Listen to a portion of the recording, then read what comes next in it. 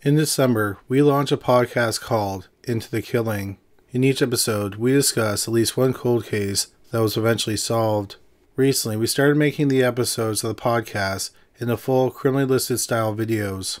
In the last video we posted, we discussed the murder of Sherry Rasmussen. In 1986, she was one of 831 people who were murdered in Los Angeles, California. After 20 years, it seemed like the case would never be solved. But when the case was solved, it shocked the citizens of the City of Angels. We'll have another video coming out this Sunday about the brutal murder of Larry Dickens. The killer's apprehension seems like it should be the conclusion, but it only led to a larger mystery that remains open to this day. Of course, you can still download the podcast episodes from Amazon Podcasts, Stitcher, Spotify, and anywhere you find great podcasts. In our latest episode, we talk about the murders of two women in Colorado. Sadly, the delays in catching their killers would have unforeseen and dire consequences. But before we get into today's video, we just want to bring you a word from our sponsor, Scentbird. I think that Scentbird is one of the coolest and most unique subscription services available. For just $16 a month, you choose a new designer fragrance to try out. I think it's great because some fragrances cost hundreds of dollars. Imagine spending that type of money and getting sick of the fragrance after just a few weeks. Every month, Scentbird sends you a large sample, which is about 8 times bigger than a regular sample, and it usually lasts 30 days. Being able to change up your scent every month is a lot of fun, not just for you, but for the people around you who smell you. It's also easy to upgrade, so you can get 2 or 3 bottles a month. Also, if you find something you really like, you can get a bigger bottle from Scentbird. Scentbird has an amazing collection of colognes, perfumes, and unisex options from top brands like Versace, Gucci, and Prada. They also have some cool indie labels like Confession of a Rebel and The Harmonist. This month, I received Dolce & Gabbana's The One for Men, Prada's Luna Rossa, and Opulent Wood by Maison Sabriand.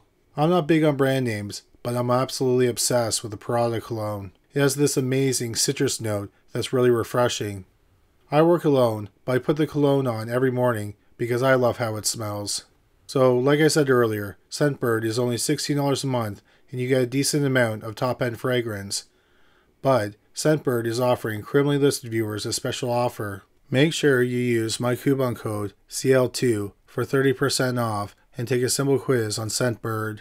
The link is in the description below this video. They also have a great app which you can download via the link below this video. Check out Scentbird so you can start smelling like $1 million for just a few dollars a month, and you'll be supporting criminally listed in the process. Number 3. Andrea LaBey. In December 2004, 47-year-old Brian Langer and 26-year-old Andrea LaBey lived on a quiet street in Toronto, Ontario, Canada. The couple had 3 children, 3-year-old Zoe, Bridget, who was turning 2 that month, and 7-month-old Margot. Brian was a successful businessman. He was the president of a company that sold software used in the printing of direct mail. He was called caring and professional. Andrea stayed home with the children, which she understandably found difficult. She was often tired and stressed out from dealing with the 3 children who were 3 and under. On December 1st, 2004, a call came in to 911 from the family's home. It was 47-year-old Brian Langer.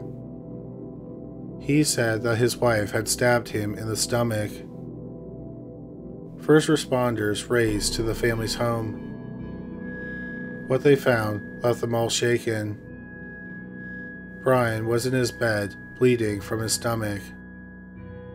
3-year-old Zoe and Bridget, who was nearly 2, were in their bedroom. They were bleeding from their throats. Zoe did not have any vital signs, but Bridget did. 7-month-old Margot was unharmed in her bedroom. The dog had even been attacked. On the main floor was the body of 26-year-old Andrea LaBey. Andrea, Brian, Zoe, and Bridget were all rushed to the hospital. Andrea, Brian, and Zoe were all pronounced dead not long after arriving. Bridget regained consciousness and underwent emergency surgery. She ended up spending her second birthday in the hospital, but she ultimately survived. The police were able to piece together what happened that morning. While Brian was in bed, Andrea stabbed him in the stomach. She then walked by baby Margot's bedroom and went into the bedroom of her two eldest daughters. While they were sleeping, Andrea slit Zoe's throat and then stabbed Bridget in the throat. Andrea then went downstairs and slit her own throat. What the police couldn't understand was why Andrea tried to kill most of her family. Many people thought that Andrea was suffering from postpartum depression and that contributed to the murder-suicide. But the police would not comment on that. After the tragedy, a family member said that they would adopt Bridget and Margot. Number 2. Jaclyn Fusen. In 1988, the Fusen family lived in Las Chavez, New Mexico, which is a community about 30 miles south of Albuquerque.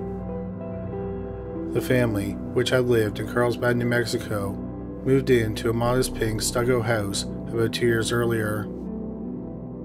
45-year-old Thomas and 38-year-old Jaclyn had 4 children. Christopher was their oldest, and he lived in Alamogordo, New Mexico, which is about 180 miles from Las Chavez. 18-year-old Johnny, 12-year-old Mammy, and 10-year-old Amanda all lived at home. Thomas worked as a plumber, but he was having health problems. He needed surgery for a hernia. He had also been laid off a few times in the last several months. At around 8:30 a.m. on Tuesday, April 5th, 1988, a neighbor found 38-year-old Jaclyn on her front doorstep. She was dead with a bullet wound in her chest. On her lap was a .22 caliber revolver. The neighbor called the police. Inside the master bedroom, they found the dead body of 45-year-old Thomas. He had been shot twice in the chest and once in the head. In another bedroom was the dead body of 18-year-old Johnny. In a third bedroom were the bodies of 12-year-old Mammy and 10-year-old Amanda. All 3 of the children had been shot in the head once. It appeared that Thomas and the children were all shot on Sunday night while they slept. Then, Jaclyn lived in the house with the dead bodies of her family for a day. She then took her own life on Monday night or Tuesday morning. Before Jaclyn shot herself, she wrote 2 letters. One was a short note explaining what should be done with the property and the dog. The second letter was addressed to the surviving Fusen son, Christopher. In the second letter, Jaclyn wrote about the family's financial problems. She wrote that Thomas needed surgery, but they didn't have any money to pay for it. She wrote that she was tired of living under the stress caused by the financial problems, and she didn't see any other way of dealing with it. She also wrote about how much she loved her children and how close her family was. She said she didn't want to see her family live apart. Finally, she wrote that she hoped that her family would meet later and be together and they wouldn't suffer anymore. Everyone who knew the family was shocked by the tragedy. Jaclyn's family said that they knew that she and Thomas were having money problems, but they never suspected that something like this would have happened. Number 1. Susan Hendricks. Liberty is a small city in northwest South Carolina. In 2011, it only had a population of about 3,200 people. The Hendricks family lived in 2 mobile homes on a quiet, rural street in Liberty. 48-year-old Susan Hendricks and 52-year-old Mark Hendricks had been married for 7 years. After they got divorced, they continued to be friends. They had two sons, 23-year-old Matthew and 20-year-old Marshall. Matthew was a welder who was planning on opening his own business. Marshall was an artist and he was getting ready to get married. Susan lived with her 64-year-old stepmother, Linda Burns, and her eldest son, Matthew. Susan's ex-husband, Mark, lived in a trailer next door. Marshall had been living on his own, but on October 12, 2011, he moved into the trailer where his father lived. Early on the morning of October 14, 2011, a call came in to 911 from a woman named Evelyn Burns. She is the sister of Susan Hendricks. Evelyn told the 911 operator that her entire family was dead.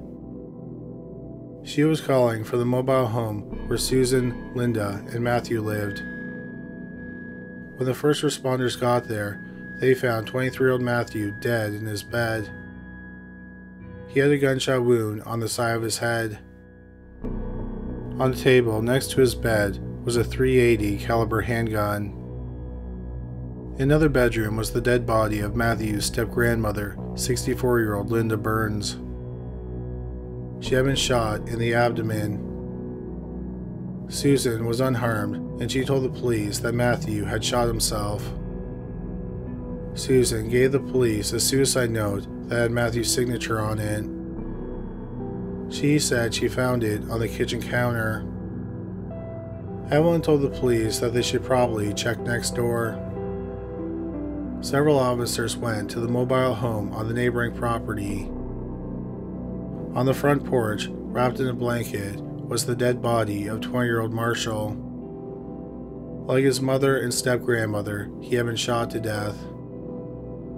In the mobile home, on the couch, was the dead body of Matthew and Marshall's father, 52-year-old Mark.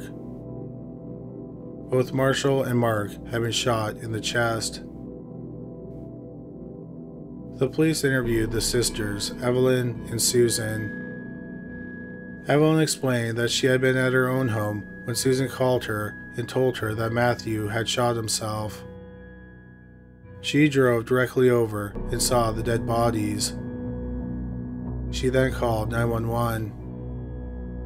Susan said that Matthew had a history of suicidal thoughts and substance abuse. She said that the last time she saw her family was several hours earlier when they had prayed because Matthew was upset because several people had forgotten his birthday. The police initially thought it could have been a murder-suicide, but they weren't entirely convinced. One odd thing was that the gun belonged to Susan, and she usually kept it in her nightstand. Also, if Matthew shot himself in the side of the head, how did the gun get to the nightstand? Wouldn't it have been in his hand? Or wouldn't it have been on the mattress where his body was found, or on the floor beside the bed? The nightstand seemed like a strange place to find the gun. So the police brought in forensic experts, and they did several tests. They noted that Matthew didn't have any gunshot residue on his hands or his clothes, but Susan's clothes were covered in gunshot residue. Also, Susan had recently taken out life insurance policies on her family, and they all named her as the beneficiary. In total, she was going to get over $700,000. The investigators looked at Susan's medical records and found out that she was very mentally ill. A week before the murders, she was diagnosed with bipolar disorder and obsessive-compulsive disorder. She had also been receiving psychiatric treatment since the 1990s. Since 2002, she had been off work on disability because of her psychiatric problems. But perhaps what was most troubling was that Susan had killed a man before, and she bragged about getting away with it. On April 13, 2006, about 5.5 years before the mass shooting, the police were called to the same mobile home where Susan was living in 2011. When they arrived there, she was standing on her front porch with a revolver in her hand. Susan claimed she was getting ready to go out to take food to a family friend. Then suddenly, a neighbor who lived on the same road about half a mile away, 39-year-old Doyle O'Brien Teague, forced his way into her home. Susan said she told him to leave, but he refused to go, so she shot him. Susan claimed that she was acting in self-defense. The police never learned why Teague was in Susan's home. They also couldn't find any evidence to refute Susan's story about him entering her home without permission, so she wasn't charged with anything. The police ultimately concluded that Susan killed her stepmother, ex-husband, and her 2 sons for the insurance money. She was arrested 9 days after the murders. In April 2013, about 2 years after the murders, Susan pleaded guilty but mentally ill as part of a plea agreement. In the lead-up to her sentencing trial, she was examined by a psychologist. The psychologist testified that before the age of 14, Susan had suffered horrible physical and sexual abuse at the hands of several family members and other people who knew her. The psychologist said it was some of the worst abuse he had ever heard of. He thought that Susan had post-traumatic stress disorder, dissociative identity disorder, and several other mood disorders. Had Susan been found guilty of first-degree murder, she could have been sentenced to death. Instead, because of the plea agreement, she was sentenced to life without the chance of parole. At the time of this video, 58-year-old Susan Hendricks is serving her sentence at the Camille Graham Correctional Center in Columbia, South Carolina. Thank you so much for watching today's video. Don't forget to check out her podcast, Into the Killing. But that's all for today. Thanks again for watching.